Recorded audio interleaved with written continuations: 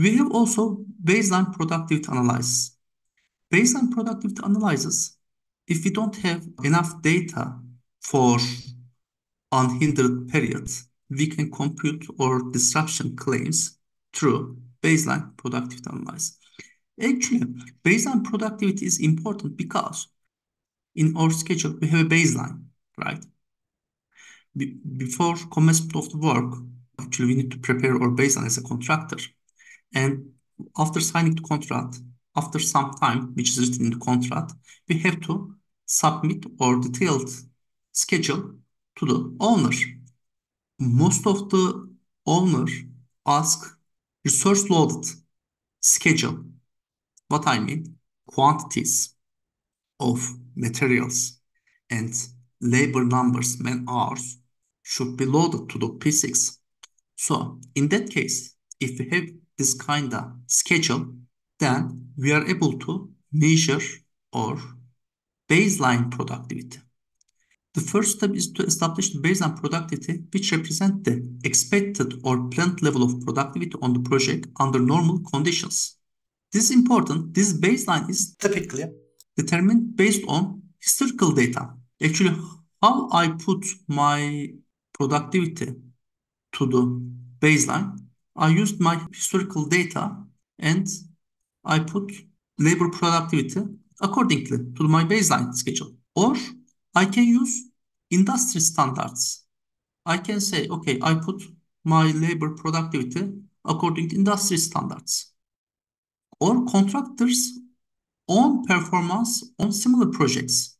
So also we can consider it is historical data. So actually the productivity I put to the schedule either represents my historical data or industry standards. So I can use also baseline productivity.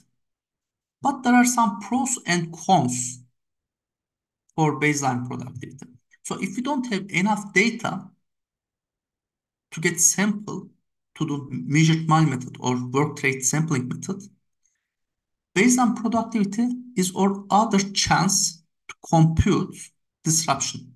But our first preference is measured mile or work rate sampling because the productivity coming from the sample is related to this project. Since the nature of projects differ, so we cannot obtain the same productivity in all projects. Therefore, my industry standards here cannot match the productivity of my work. Historical data, for instance, I have many projects before productivity for brick walls can be different than the labor productivity in my current project because nature is different.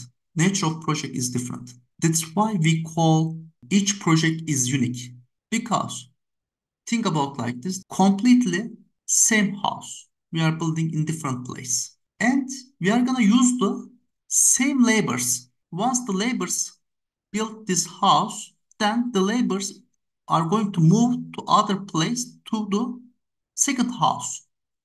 The labors are completely same, but the productivity of the same labor for the same work, identical work, can differ because one of the dwelling is in, let's say, United Kingdom, and the other dwelling it's in the Dubai. It's in Dubai and it's really hot and high humidity.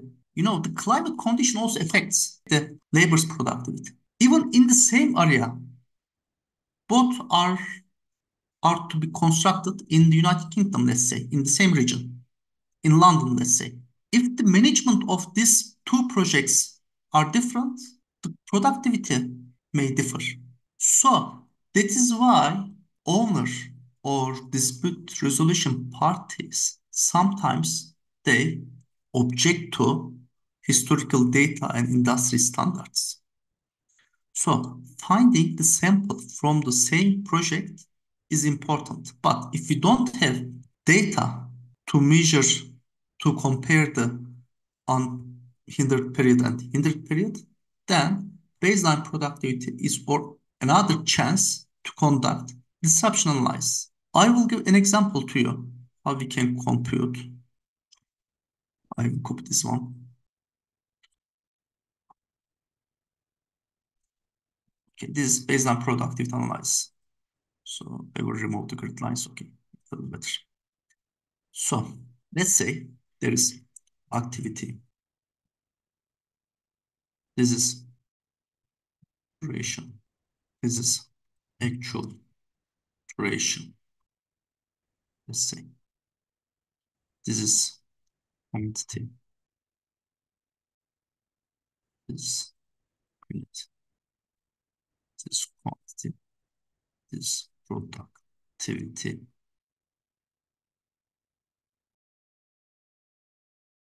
So there is, let's say, brick wall. There's an activity as brick wall. And the unit is square meter. And quantity, let's say this is the budget quantity or planned quantity, is 5,250, let's say. According to my historical data, let's consider brick wall's quantity is supposed to be 1.2, let's say. This is how we measure the productivity, guys. Man hour divided by unit, right? That's what I have. So let's say this is the number of labor, let's say. For this area, I'm going to allocate 20 labors, let's say. What will be my duration? My duration will be total quantity, which is square meter, multiplied by man hour, and this will be give total man hour. So total man hour divided by total labor working the day, and let's say bracket, and multiply 8 working hours in a day.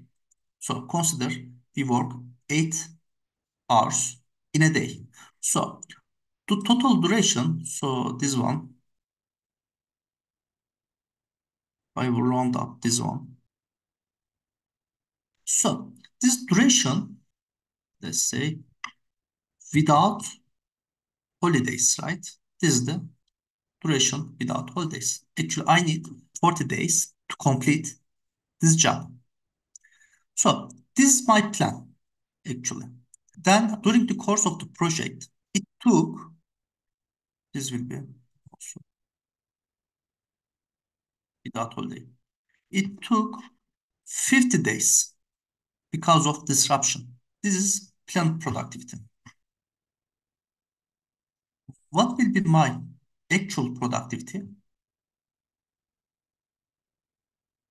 This will be R, this will be R. Okay. So my actual productivity means man hour divided by unit. So what's the man hour I spend? I need to find. I have number of labor 20. Let's keep the number of labor is same. I plan 20 labor.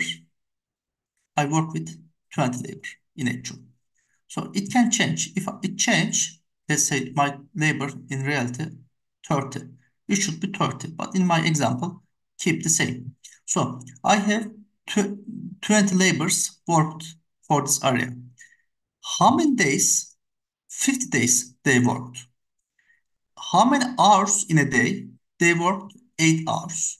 Okay, this is the total man hour. And how much units we executed? 5,250.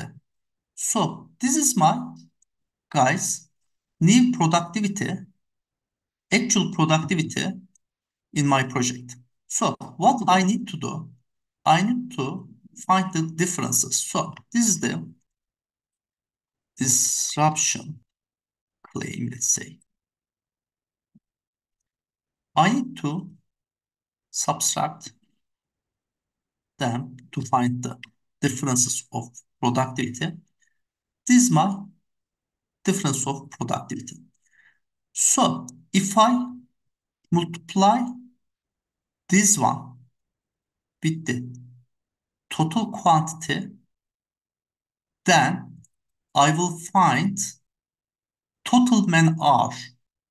This equation is going to give result for total man hour. If I multiply with the cost of man hour, let's say if it is $12, let's say. So this will be my claim. So this, let's say, unit cost of labor. This is $12. Let's say is another information. So this one, it will be right. This dollar divided by R, right? So this will be my claim, guys. $20,400.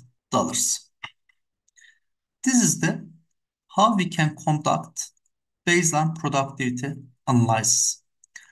However, as you can imagine, this 1.2, it is just coming from my baseline schedule, and owner can object saying that this 1.2 doesn't show the nature of our work.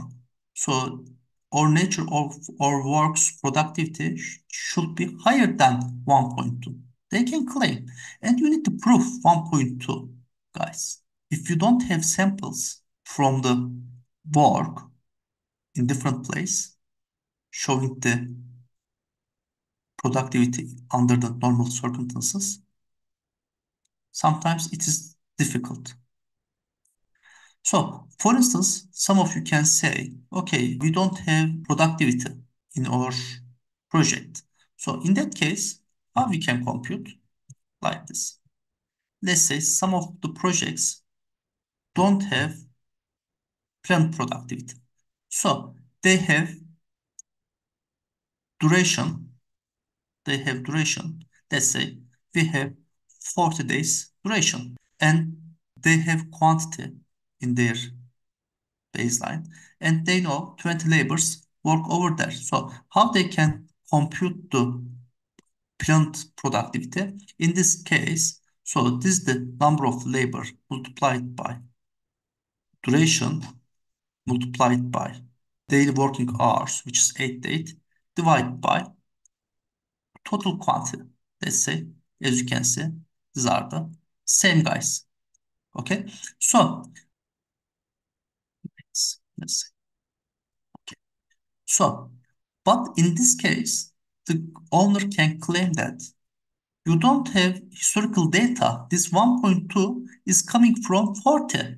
How did you compute this 40? Just you made up 40 days.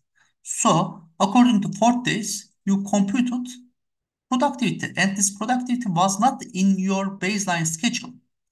If you don't have productivity in your baseline schedule, so you are not able to compute. Owner can claim. Because this 40, how did you compute this 40? Just made up. That's what they say, what they can claim. So information in our hands in the beginning of the project is really important. Record keeping is very, very important. Then we are able to compute or disruption analysis. Actually, disruption claim is the contractor's right, because contractor lost money because of owner. Owner should compensate. If the contractor cannot get this compensation, contractor lose money. Maybe contractor cannot obtain benefit from this project. So these are really important to get disruption to achieve contractors' objectives in the project.